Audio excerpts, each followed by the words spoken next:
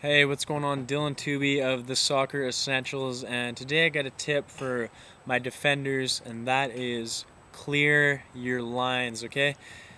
I'm a huge advocate of playing nice, attractive, passing football, passing soccer, but you need to know when to do that and when to just kick the ball up the field, regroup, get your line out, and get reset, okay? Sometimes when you're under high pressure from the opposing team, that's exactly what you need, a bit of relief.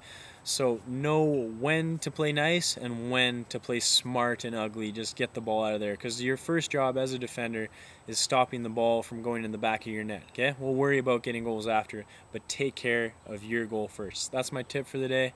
Thanks for checking out the video.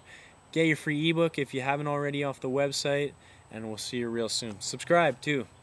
Taking over this YouTube thing, one video at a time.